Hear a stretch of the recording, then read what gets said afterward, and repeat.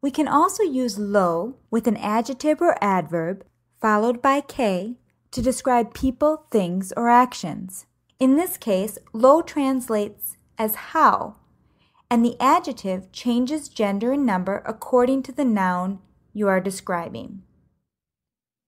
Say the following in Spanish using lo followed by an adjective, followed by K, and make sure the adjective agrees in number and gender with what you are describing. I understand how important they are.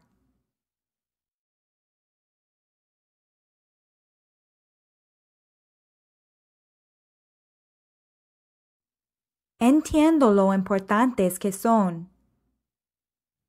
You don't know how strong you are.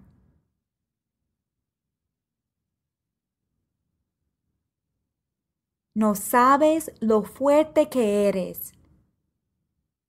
Do you realize how nervous she is?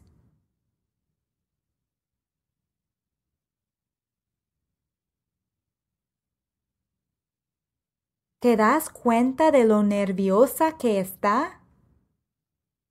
You know how lazy those girls are.